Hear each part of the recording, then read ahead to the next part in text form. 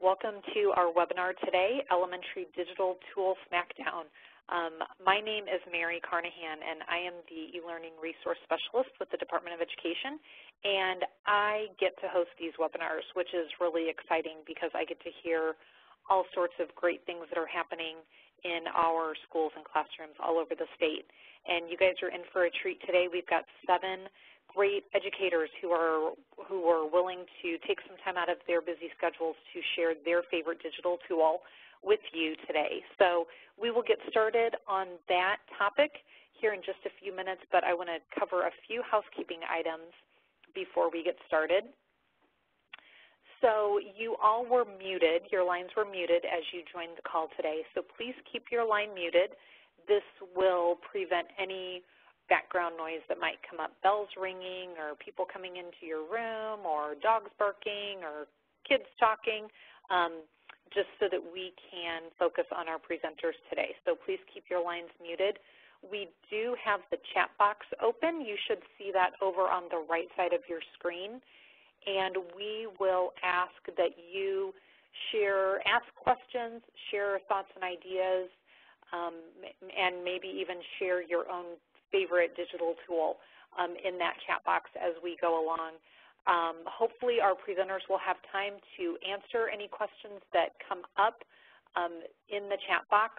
We've got 7 presenters today. Each one has about 5 or 6 minutes, so we've got a pretty quick presentation time today. So we'll answer questions in the chat box as we go along. But if we have time at the end, we can answer some questions at the end also. Hopefully all of our presenters will be able to stick around until about 5 o'clock, and we will get you guys out hopefully right at 5 o'clock. We'll honor that time schedule. Make sure when you do use that chat box that you select everyone from the Send To dropdown. The system defaults to send to me, which means that I'm the only one that sees your questions and your comments in that chat box. So make sure you change that setting before you start asking questions. And I am recording this webinar, and we have a YouTube channel that we post all of our webinars to, so this will be posted there later this week or early next week, depending on when I get the file and when I am able to get that shared with you guys. I also am going to share the file so that you guys have the link. So I will send that out again in the next few days. Also, we do give a PGP point for this hour of learning. So if you have participated today, I will be sending out PGP emails to the email address that you shared when you registered in the next few days also. And I believe that is all of my housekeeping things. And if you have questions for me, also please share them in the chat box as we go. So this webinar its purpose is twofold. We do have an ongoing series called the eLearning Lab where we do monthly or a couple times a month webinars depending on the topics that we have. But this month is Digital Learning Month. So this is part of our Digital Learning Month celebration. There is a Digital Learning Day toward the end of the month, and that exact date is not readily in my head right now, but that is later in the month. But we, a couple of years ago, decided that we needed more than just a day to devote to digital learning. So we have several things. They're listed here. This webinar, later in the month on the 20th, we have a webinar for secondary teachers, but really elementary teachers can pick up things in that webinar also, so don't feel like it's just for the secondary teachers. This year we started a new idea where we have 8 different teachers who are creating videos for us, sharing their favorite digital tool. So we had our first one was released last Thursday on February 1st, and from now on we'll be doing one every Monday and Thursday. So there was a new one released yesterday. We started our Winter eLearning Book Club this week, and that is Social Media by Jennifer Casa-Todd.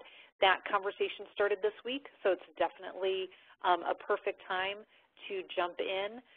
grab that book from Amazon and start reading and start sharing and getting involved in that learning. And that's also going to award some PGP points. So if you're looking for a great learning environment and also getting some PGP points, that's a great opportunity. Our Twitter chats this month, we're using this month to get the Twitter chats around digital learning also, so which they always are, but specifically around Digital Learning Month. So this week is a small snowball discussion. If you are interested in that, that will be Thursday night at 9 o'clock Eastern, 8 Central. And then one thing I neglected to put on my list is our Instagram inspiration. So if you follow us on Instagram, we are sharing different inspirational quotes by some digital learning leaders around the state and around the country. So we're excited to share that also as part of our Digital Learning Month celebration. So there's a lot going on there. The link to our Digital Month page is right there on the screen. Hopefully you've had a chance to jot that down. And so now let's move on to our topic at hand today. So again, we've got 7 educators who are sharing with us today. We've got Deb Gaff from Flat Rock Haw Creek, Mark Carl from South Harrison, Mindy Stevenson from Westfield, Washington, Adriana Rojas from St. Mary Cathedral, St. Boniface, St. Lawrence, Joni Sullivan from Richmond, Jenna Eastham from Liberty Perry, and Steve Auslander from MSD of Washington Township. And each of them is going to share a different digital tool with you. And with that, I'm going to move on to Deb Gaff. I'm going to turn the mic over to you, Deb.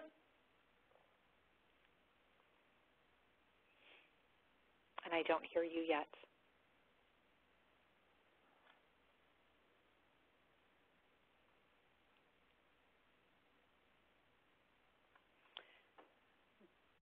Deb, are you there?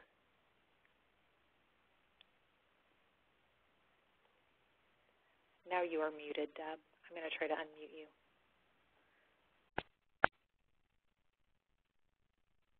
Deb, are you there now?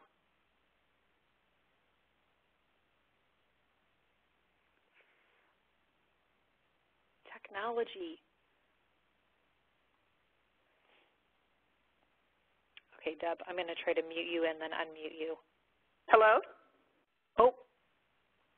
Me now? Try again. Deb? Hello? Yes. Got I me? hear you. Yes. Okay, fantastic. Sorry. Okay, go ahead. That's okay. Go ahead. Okay. I'm Deb Gaff from Flat Rock Haw Creek School Corporation. We're a small rural school district in Bartholomew County. I teach STEM subjects mostly, and I often post examples of student engagement via Twitter and Instagram, so you can follow me at Deb Gaff. Next screen. The tool I'd like to introduce you to today is called the OzoBot, and there are 2 styles of OzoBots in the collection. One is a bit, and the other is called Evo. I use the Evo because it is more functionality than the bit. The Evo has a remote control app, lights, sounds, and sensors, giving students a richer experience with the tool. When I first introduced the OzoBot to students, we observed them as they travel around a multicolored track. And I asked students, regardless of the age that I'm working with, to maintain a level 0, no talking, and observe as many things as they can about the OzoBot. Observation skills are important soft skills for our students. Don't sit there and wait to be told, but let's make some observations and learn about the world around us. As you can see, the bots use their sensors to respond to colors on the track, and I walk around as they're observing and place my hand in front of the bot, and the sensors make it stop.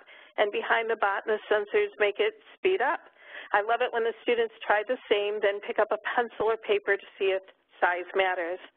We debrief, and then we're making a connection to the real world. Students generally know about robot lawnmowers and vacuum cleaners, but I also tell them about how important they are in the manufacturing process as robots follow lines to deliver a product to wherever it's needed in the manufacturing process. Change screens. Next slide. Okay, sorry. Recently I shared a lesson using the bots with third graders at Hope Elementary, and we started with a read aloud. If you were a polygon, and we learned about the characteristics of polygons, how to identify the shape as a polygon, non-polygonal, regular polygons, even the names of polygons. And then students were challenged to create paths for their OzoBot. They were working on perimeters, so this was a perfect time to use rulers to draw polygons to specification and tell how far it traveled or the perimeter. This is a standard-rich lesson. We start with a nonfiction read. We learn new vocabulary. We apply the use of that new vocabulary. We go on to math standard of mathematical practice 4, making connections to the real world, understand that shapes can be classified, finding the perimeters. And for some of our above grade level students, we started working on area.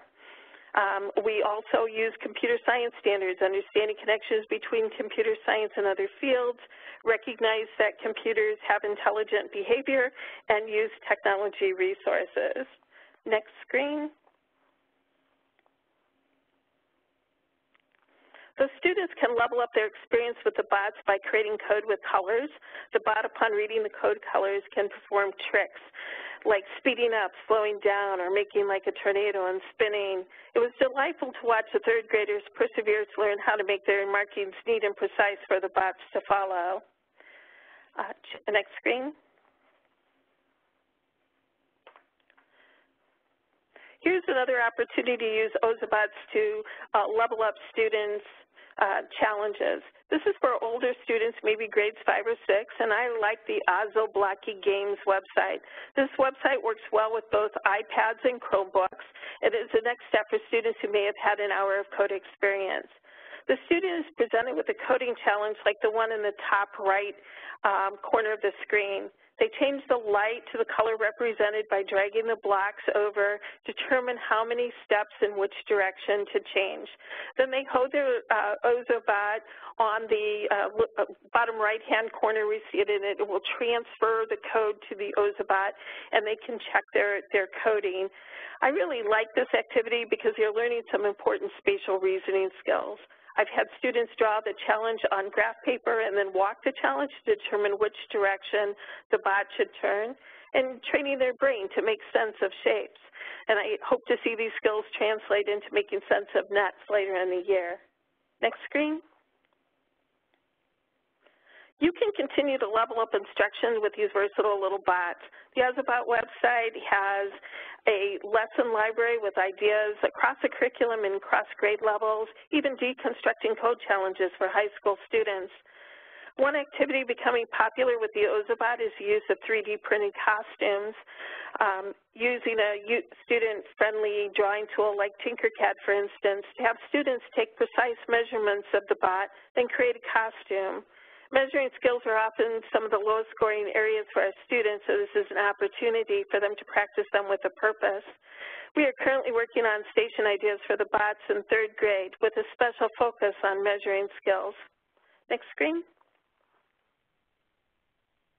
I really like the OzoBots as a tool because they can level up instruction across the grade levels and the curriculum, and it is an investment that serves the entire corporation. And that's very good. Thank you so much. You were speedy quick. Thank you, Deb. No problem. And now, thank you. Okay, and now we'll move on to Mark with Flipgrid. I think I can beat Deb. With regard to speed, I think I can go faster. No. Let's not a race. We want to be, cover it well. So you're on. Thanks, Mark. All right. You can go ahead and go on to the next slide there, Mary. Hey, my name is Mark Carl. I'm the e-learning coach at South Harrison Community School Corporation. We're in southern Indiana. We're right across the river from Louisville, Kentucky. There's my contact information. So if you hear anything today that you like, I'm going to assume, I don't know if you covered this, Mary, but I'm assuming that the participants are going to get or have access to the PDF that you sent to us earlier. If not, they can reach out to me, and I'll make sure I send them a copy because I've got some links embedded in my slides that they might want access to if they're interested in Flipgrid. So if you go ahead and go to the next slide, please. So Flipgrid is essentially where I found Flipgrid, or how I came across it, is I worked with a great educator who taught me that before students can write down their thinking, they need to be able to verbalize their thinking.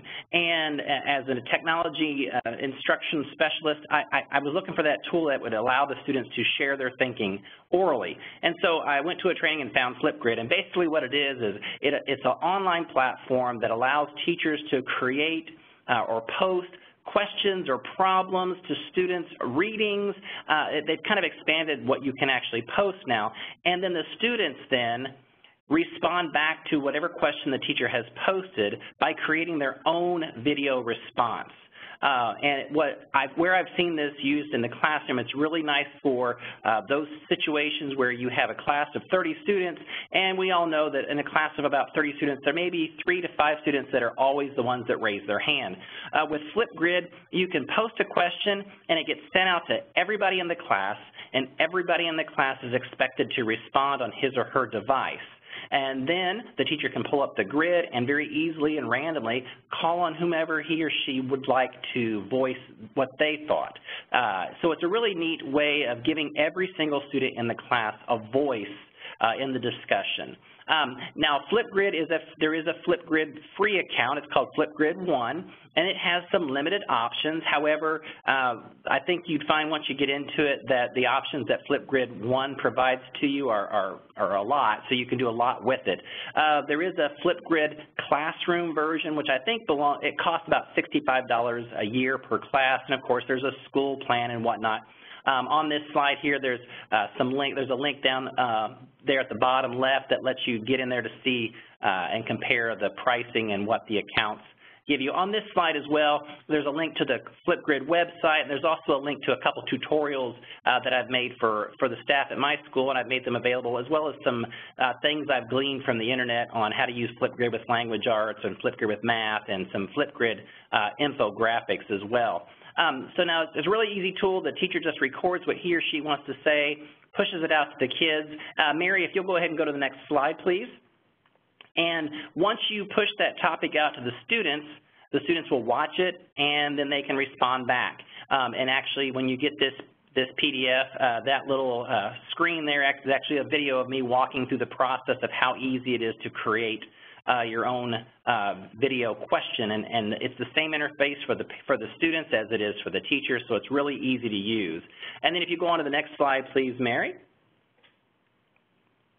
When you share it with the students, you have several options. Students don't have to have an account, which is a really nice feature of Flipgrid. So teachers can share with students using any device. Students can access Flipgrid in one of 3 ways. They can either go to the Flipgrid website and type in the access code. They can also scan a QR code, which you see there, and they can also click on a hyperlink, or a hyperlink can be shared with them, and it will navigate them right to either the topic or the grid the teacher has created.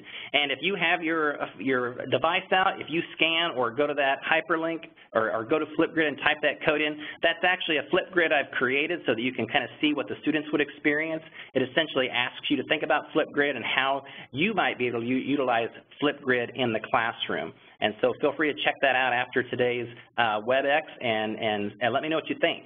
And you can go on to the next one there, Mary, and I think I'm wrapped up. There's my contact information and my email, so feel free to reach out to me if you have any questions.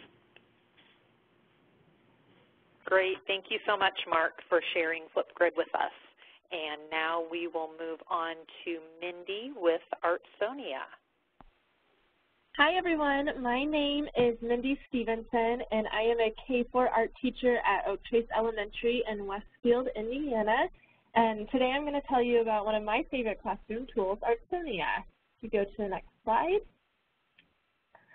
They market themselves as the world's largest student art museum, but in my classroom I'm using it as a digital portfolio for my students. So kindergarten through 4th grade is uploading their artwork, and we'll have all their artwork in one place when they graduate 4th grade. For my younger students, I'm actually having parent volunteers photograph that artwork, but 2nd grade and up, they are the ones photographing the artwork. And the other thing I love about Artsonia is we use it to write and publish artist statements for each of our artwork in 3rd and 4th grade. Next slide, please. I'm just going to run through a few screenshots of how the students use the app in my classroom. I do have a classroom set of iPads, and for any art teachers out there that are dying to get their hands on a classroom set, we actually used our textbook money to buy those, so that can be done in your district if you're an art teacher that's struggling to get technology into your classroom. And the students, teachers and parents all use the same app, and you just log in with the QR code, and I just regenerate that QR code as needed, so you don't have to go out to a separate QR code reader to log in. So it's really easy for students to log in. You can give each student a PIN number, but it's not necessary. I do not do that with my students just because it's harder for them to remember. Next slide. And once the students are logged in, all they have to do is start typing in their first name to find their account. Artsonia is really, really good about protecting students' identities. So you will never see a student's last name or personal information on the app. Only when I log on to the website do I see that personal information. Once the student signs their name, they can see all of their artwork that they've uploaded. So in the screenshot on the right, you can see the student's artwork from 3 years ago that they worked on when they were in 1st grade, and now they're a 4th grader this year. Next slide. From there, the student will just click Add Art, and a list of art projects that they're working on will come up. I add those art projects in at the beginning of the year. They'll choose the art project, they'll choose a project and photograph their artwork. And a recent feature that Artsonia has added is they have perspective crop, which when you're having young students photograph, that perspective crop is really important. You can also do an auto adjust on the image, brightness, contrast, black and white, and blur the image. Next slide. Students have the opportunity to add a title and an artist statement for their artwork. My students are writing their artist statement separately and then typing it in on the iPads. But if you want to, you can add in questions for them to answer, so you can use it as a form of assessment along with the visual artwork. And then after they upload their artwork, their title, and their artist statement, it submits all that information to the teacher for review. So nothing gets published until I take a look at it and make sure everything's okay. But this would be the last screen the students see. Next slide. This is the teacher view from the app. And my two favorite things about this are I can pull up an artist gallery and view all of their artwork at one time. So I am not taking art projects home to grade. Once they're uploaded on Artsonia, I can see all the students' artwork at once, and I can kind of see what their strengths and weaknesses are and if they're mastering those standards. My other favorite thing about the teacher view is I can see all the artwork from one single project. So I've put Cezanne's inspired apple still life up on the very right-hand side, and I can kind of see as a group, what am I doing well, and what do I need to work on next time I teach this project. Next slide.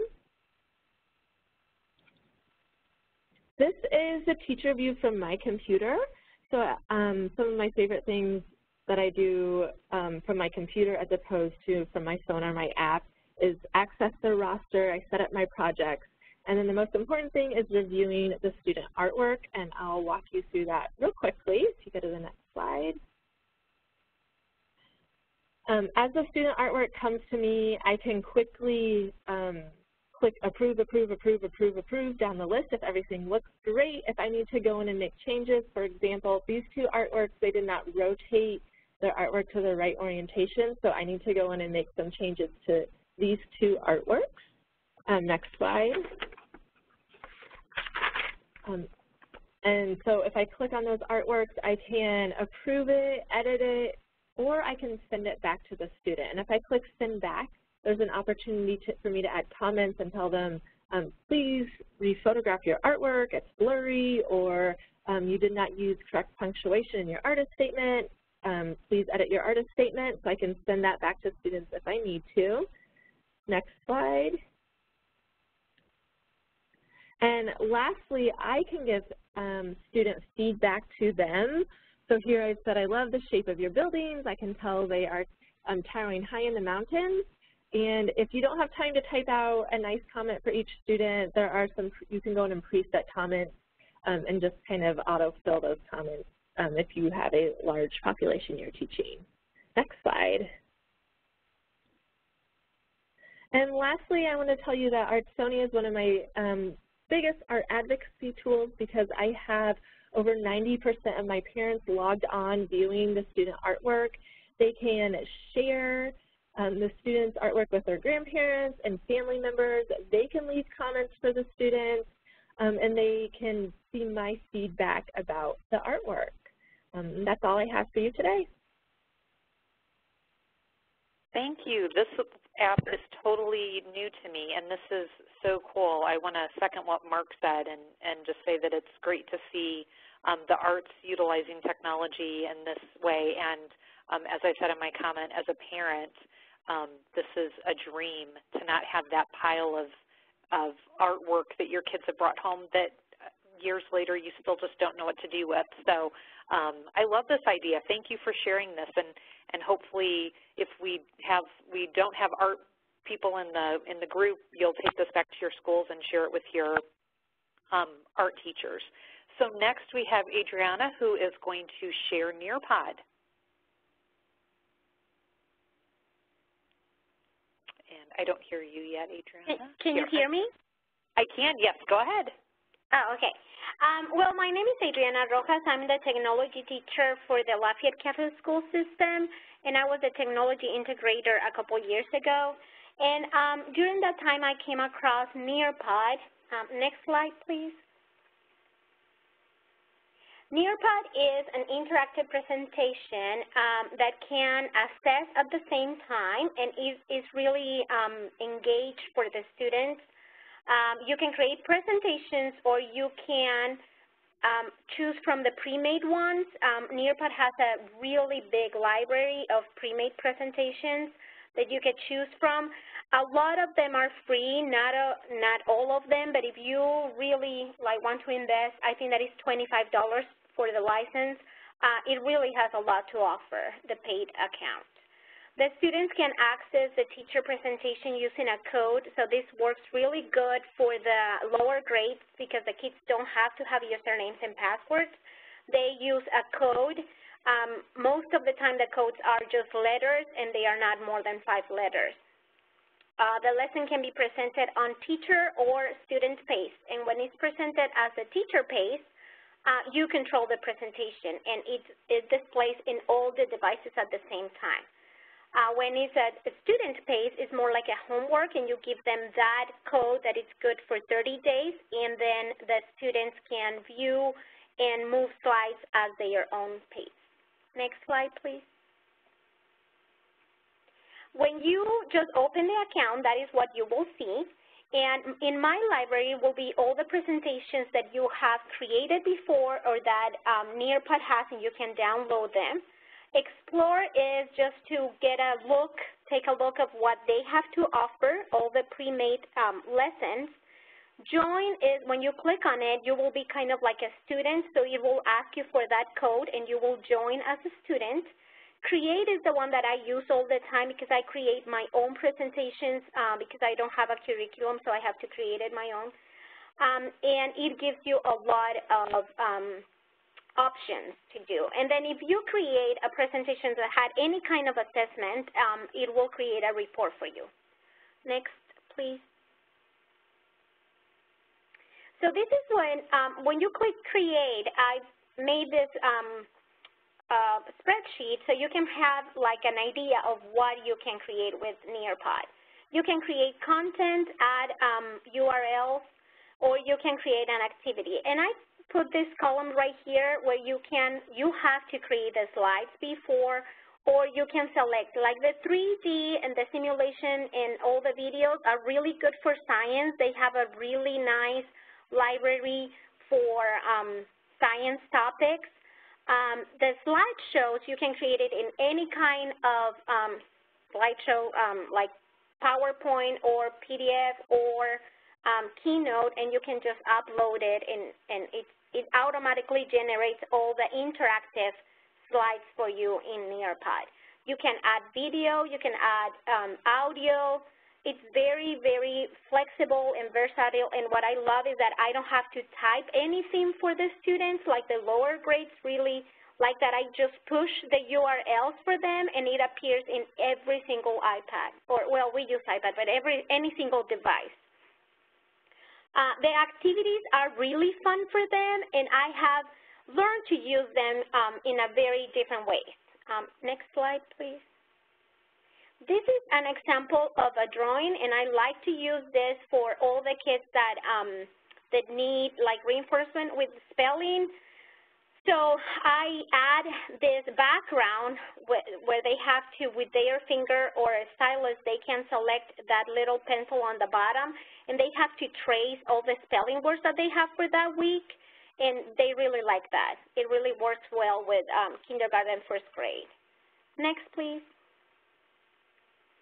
I like this one just because when we are doing, especially now that iStep is coming up, I do a lot of reading and comprehension in the iPads because that is the device that they are going to use to take the iStep. So we read something, and then I do this kind of like fill in the blank, and they have to select the words at the bottom and kind of like fill it in. And they don't feel like they are working. They feel like it's kind of like a fun thing, but at the same time, it gives me an idea of who is doing their work because all this generates a report for me. Next, please. They have memory tests, and like I said, for lower grades, it's really good for them when we are doing spelling or when we are doing reading comprehension. Next. For early finishers, I love it because sometimes I'm working with a group of kids that have, especially when we are doing coding or when we are doing something a little bit more challenging for certain kids, all the kids that I know that they will be finishing in the first 15 minutes, I give them a code, and they know that after they are done with the activity, they can just like go into Nearpod, plug the code that I will set up for student space, and it will have like this slide with all the instructions of exactly what they need to do next. Next, please. I create this quick guide for the teachers in our schools, and I hope that you guys can have it because it has like everything, how to access, what you can do. I include videos, links. So I think that this for somebody that really wants to know what Nearpod is about, this quick guide can be very helpful. Next, please. And I put a little bit of suggestions of things that I have done and what works better. One thing that I have learned is that if you are going to use one of the pre-made lessons, always review it first because they can look really great in the first few slides, but if I don't go through the whole thing, sometimes I'm like, you know, just skipping or wasting my time because some of the things don't apply. The great thing about Nearpod is that you can alterate those, like you can download to your library the pre-made ones, and then you can take out slides that you don't want. You can actually like manipulate the whole thing after you download it to your own library. And then these are links to, you know, a spelling lesson, a review vocabulary for when we are doing computational thinking and computer science vocabulary. This is Nearpod works really good for them. It gives me like the opportunity to review who's paying attention, to make sure that all the kids are like learning and getting engaged. So it's very, very flexible. And like I said, I have like this links that you guys can click on it, and it will take you to the lesson. The other thing is that you can share this with other teachers, like I'm sharing this with these links with you. And that's all what I have. Excellent. Thank you so much, Adriana. And I think I mentioned it before, but I am planning on sharing this slideshow. I'll save it to Google Drive and send it out to everybody on this call in the next day or two. So you will have all of the links that our presenters are sharing with you guys. So thank you, Adriana. And now we're going to move on to Joni, who is going to share H5P. Hi, can you hear me? Yes, I can. Go ahead. Okay, so I'm Joni, and I'm going to share H5P, and I heard about H5P at HEC last year, and I played around with it a little bit last year, but then we had some teachers that wanted to try some new things technology-wise in their elementary classroom, and we do have Canvas, so I really dug in over the summer with my colleagues, and we absolutely love it. So if you would go to the next slide, please. These are some examples of things that you can create in H5P. You can create, share, and reuse HTML content. It's a free website. You just have to create an account. We are able to embed it into Canvas easily. They right now, they partner with Moodle and a couple other ones, WordPress, Drupal.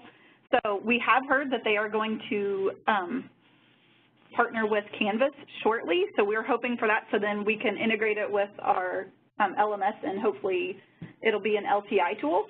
If you go to the next slide, please. Go on.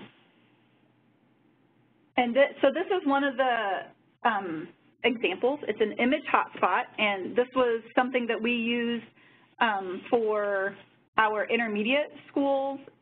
They go to Washington, D.C., so this was something that if they'd never been there, yes, they can Google things. Everybody can do that, but this was something that they could put into their student Canvas course that our intermediate schools use, and the image hotspots are on there. They're red pluses, and each of those things are either a video, an image, text, or even a link to a website. So it was super useful for them. They could see the mall and everything that they would be able to go and see, and the different museums.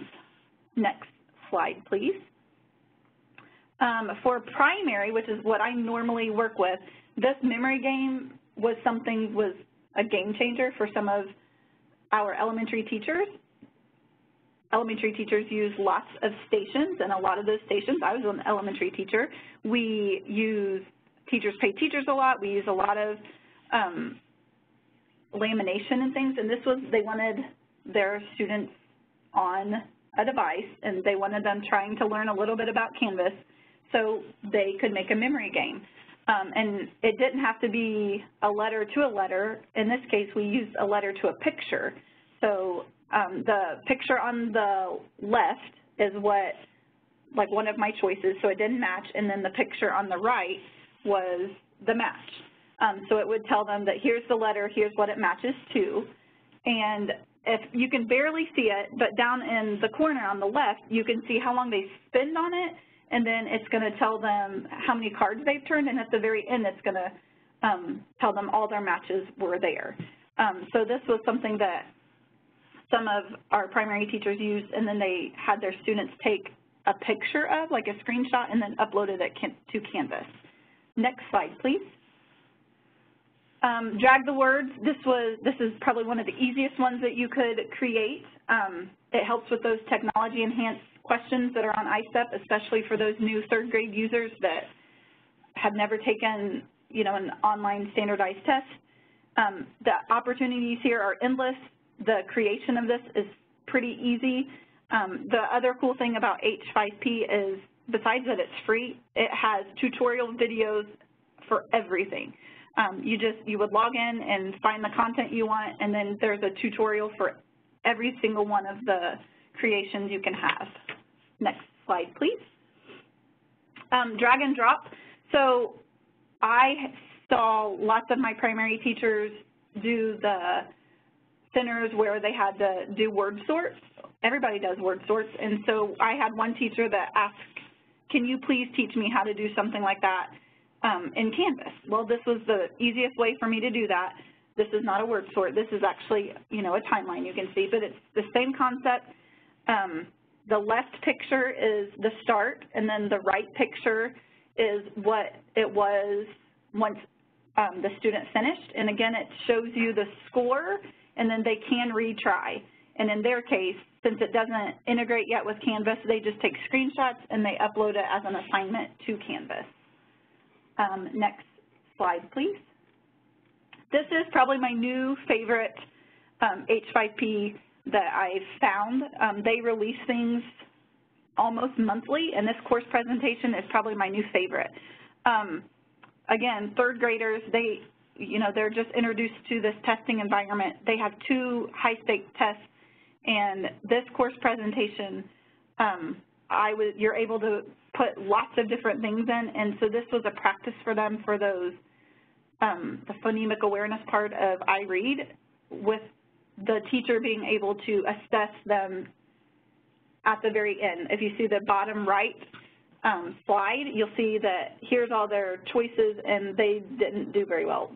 They got a 0 out of 5. So the very first screen is a video telling them, here's how you do this. If you go directly to the right, the very first one, you see your audio button. The audio tells them, I want you to find the word that has the same beginning sound as whatever, and then the bottom left is their try. They can retry or they can move on, and then at the very end, you know, it gives you a final score. You could add as many slides as you like, and there's tons of different multimedia you can add into there. Next slide, please. So when Mary gives the presentation, the PDF to you, this actually is real examples of H5P. It's a link to a public Canvas course, so even if you don't have Canvas, it's not a big deal. You can access the course that we've created, and you can see all the different ones that, like examples that we have. And then if you choose to create an H5P account, there's a slide in there that, or a page in there that, you know, takes you to the tutorials and things. And then next slide. So I'm Joni, and I'm an e-learning specialist in Richmond, Indiana, and I would love for you to follow me or email me, and we do have a Twitter chat every Tuesday night that we host. Thank you. Very good. Thank you so much, Joni, for that great information. That's a tool that I had never heard of before, so it's great to hear about that. And next we're going to move on to Jenna, who's going to talk about Pear Deck. Can you hear me? Yes. Awesome. Hi, everyone. I'm Jenna Eastham, and I am with Liberty Perry School Corporation, and I am the Technology Integration Specialist. I'm going to talk about Pear Deck add-on. So this is an add-on in Google Slides that I absolutely love. So if you want to go to the next slide, please.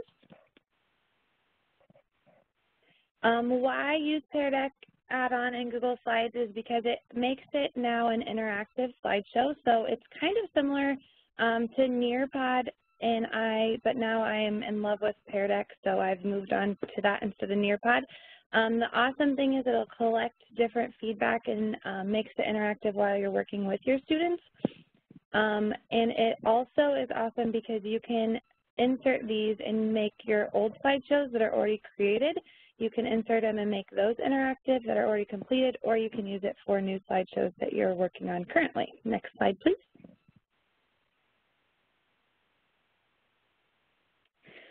So this is just going to kind of walk you through how to use it.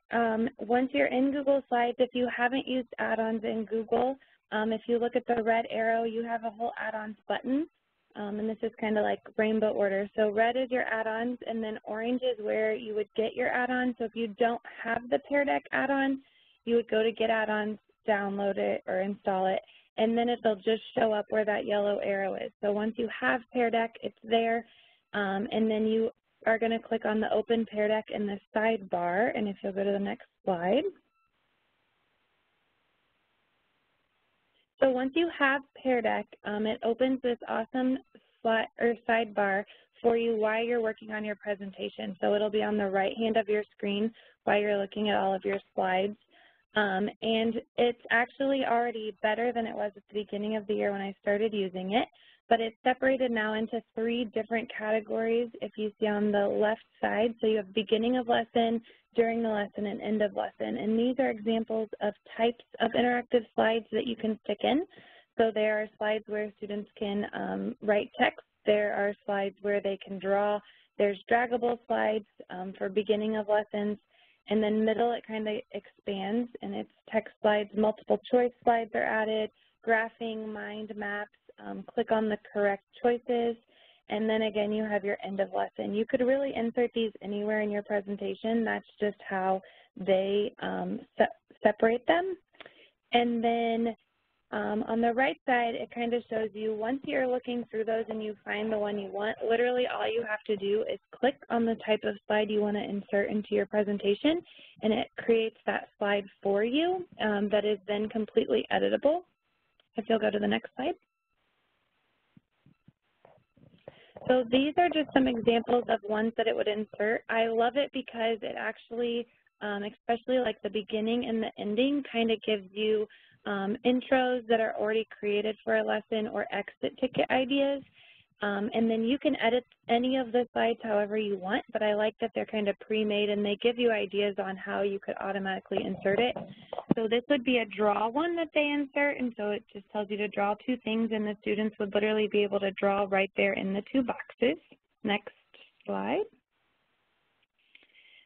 This is a draw or type to label the diagram, so they could choose which way they prefer to do it, if they prefer to draw or prefer to type, so you could use it for labeling.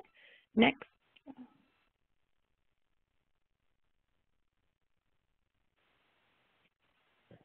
I am a former middle school math teacher, so before I went to the tech route, so I love anything that incorporates math. This is an easy way to incorporate math. They can draw on there, so you can give them different math problems. It would be great using with shapes, measurement, geometry, things like that, but they can just graph right there on their screen. Next. This is a matching one, so they can draw on the screen to match the different names in Spanish with the colors. Next. And like I said, these are all completely editable, so as soon as you find something that you're like, oh, I want a matching one, you can edit them however you want. This is one of my favorite ones. They used to call it a temperature check. But if you look at the bottom, you'll see that blue dot.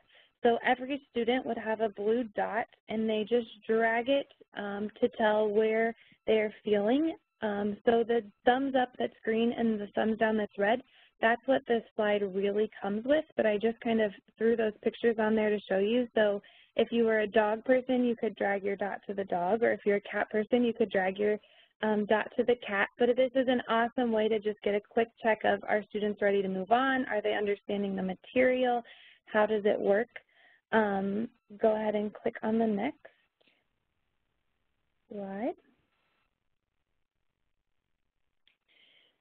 This is one of the exit tickets if you wanted them to just type. So maybe you've done a mini lesson and now you want them to just dump out whatever they have learned or thought the most important thing was from the lesson. This is also great for elementary, like other people have mentioned, since they're going to be taking the test online and getting them used to typing and answering those questions online. Next slide. So once you create it, then it's kind of like, okay, what do I do? How do I easily get this to the students? It's super easy. It kind of goes the Kahoot route, where you just have a code for them to join your lesson. So if you go to the next slide. When you're ready to present it to your students, you'll go back to that add-on button into your Pear Deck, but now you'll have the Present with Pear Deck option. So if you go to the next slide, once you hit Present with Pear Deck, it's going to give you this slide, which then you can either project to your students, or I usually have students just add that to their home screen. We have iPads, so we add that as a bookmark to their home screen for joinpd.com. and then it will have them type in this code, and it will actually collect we have Google emails, so it'll collect the students' Google mails right when they log in, so then you're going to know exactly which students are putting what to it. So at the bottom where that yellow arrow is, it says no students have joined. It will tell you every time that number when students are joining, so you'll see all your students are joining. And then if you look at the green arrow with the 3 dots for the more actions, you can actually control the pace of it, so you can lead it and students can't go on without you. Or if you decide this is something I want them to go through at their own speed, then the students, you can make it student-paced and students can go through it at their own speed. But I love that you are actually going to be able to collect the data automatically from students as you're working on it. So you can see the responses or you can project responses, and it won't show any of the students' names, but it collects that data for you so you can see which students are saying, I have no idea what's going on, or you can look quickly through their graphs and say, this student needs to meet with me later, they need more help. If you'll go to the next slide. I'm a person that has to see the student view, so this is what it looks like if you're projecting. This would be on the screen, just the drawer type, the label, and then on your screen as the teacher, you have all these options. So you have your slide navigation on the left, the number of responses. So each time you go to a new slide, it's going to collect those responses from the students so you can see how many people are participating and are being interactive. It keeps the code, so if a student happens to get kicked out or something, it's right there for students. They can easily join. Then like I said, you can project student responses. The other thing I love is sometimes once you get into a discussion with students or you're presenting the new lesson, new questions come up that you don't ever think about putting in. So you can easily just add a new question while you're in the middle of your presentation with your students. Next slide, please.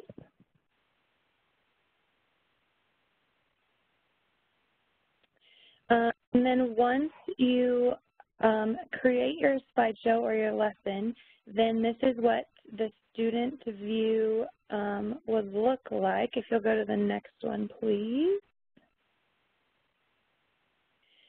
So this is one where their toolbar is now up. So as you're presenting the lesson, you can let them choose different colors to write with. They can choose their different tools at the bottom. There's the eraser, the text, the highlighter, the pen, all of your normal text tools that you would have.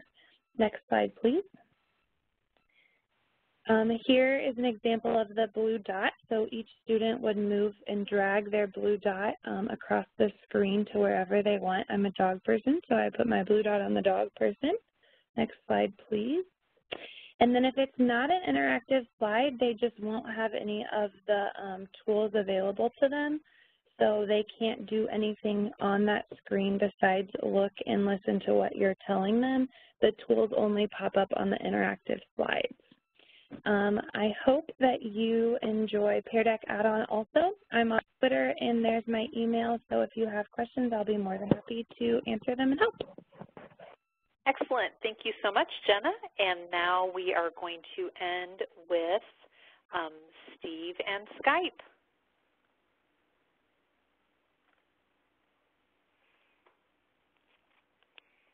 I don't hear you yet, Steve.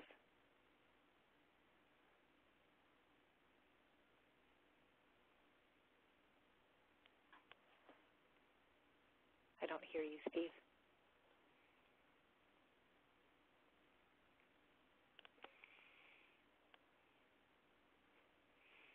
I'm going to try to mute you and unmute you on the system. I'm sorry. Oh, I was that's okay.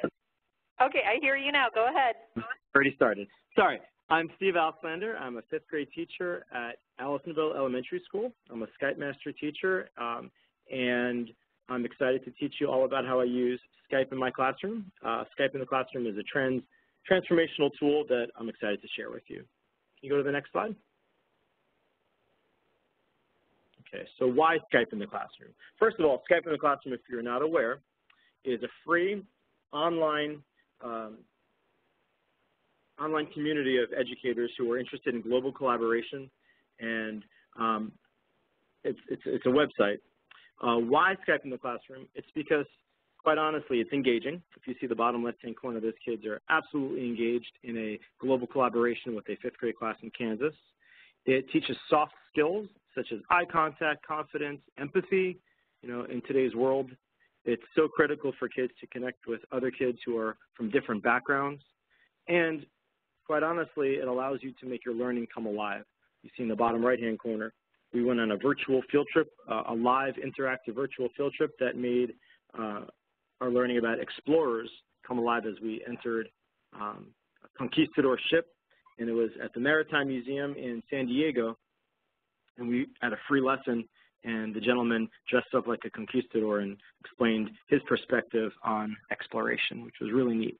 And there's tons of free, live, interactive virtual field trips you could find right on the Skype in the Classroom website. Can you go to the next slide? So getting started, the first thing you need to do is, like I mentioned, go to the Skype in the Classroom website and create a free account. And when you do that, you have a lot of options at your fingertips. Also, you want to make sure that you have a Skype account that you could Skype from your classroom and a webcam, of course, but most computers these days have those as well. But again, go to the Skype in the Classroom website, create a free account. That's really the first place you want to start. Can you go to the next slide?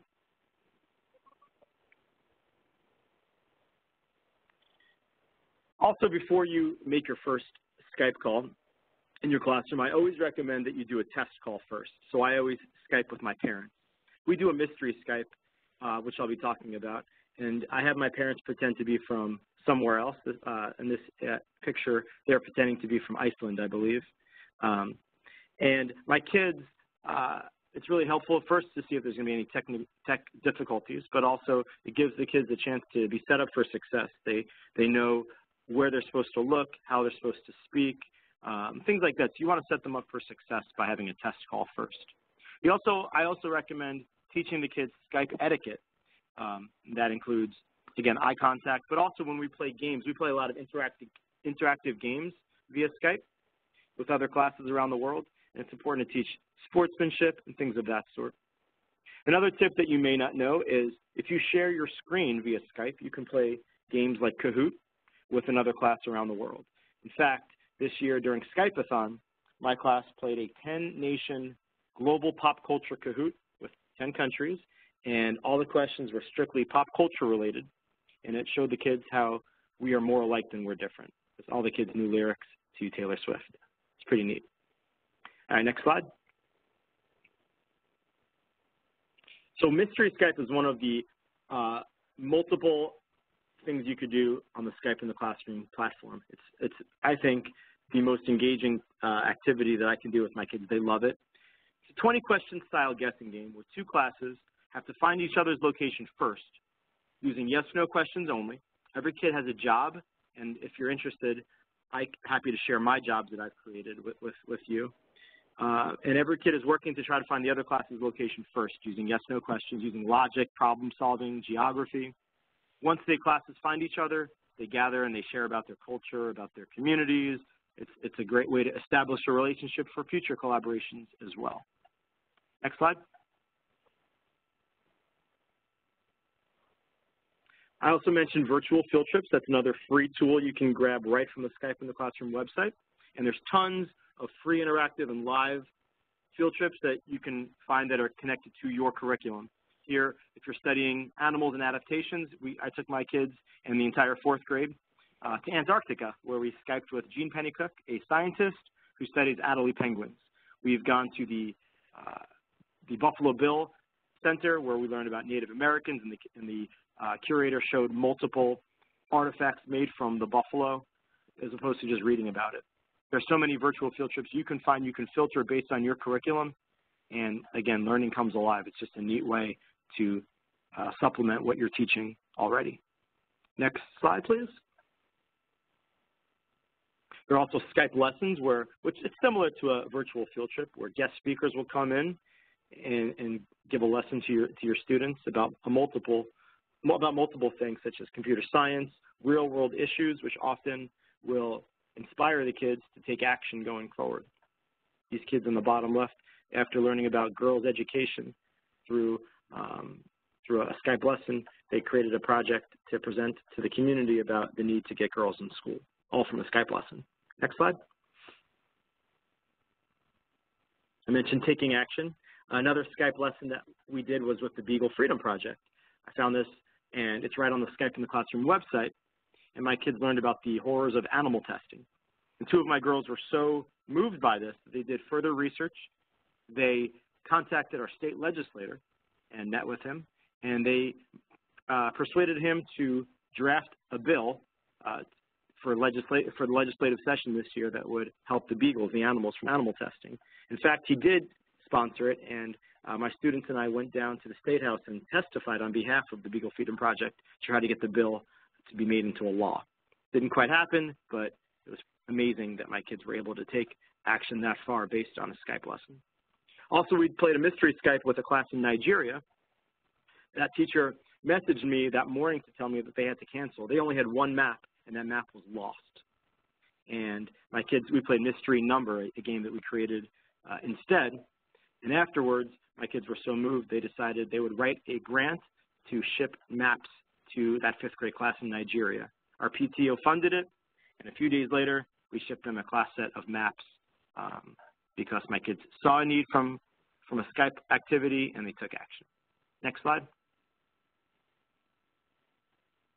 There's also Skype collaborations where you can register for free projects that you could do with other classes around the world. Right now, I'm scheduled to do the virtual Valentine's project with a 5th grade class in Sweden, where my class will be exchanging digital Valentines with the class in Sweden. There are several other Skype collaboration projects that you can explore right on the Skype in the Classroom website that I encourage you to check out. Next slide.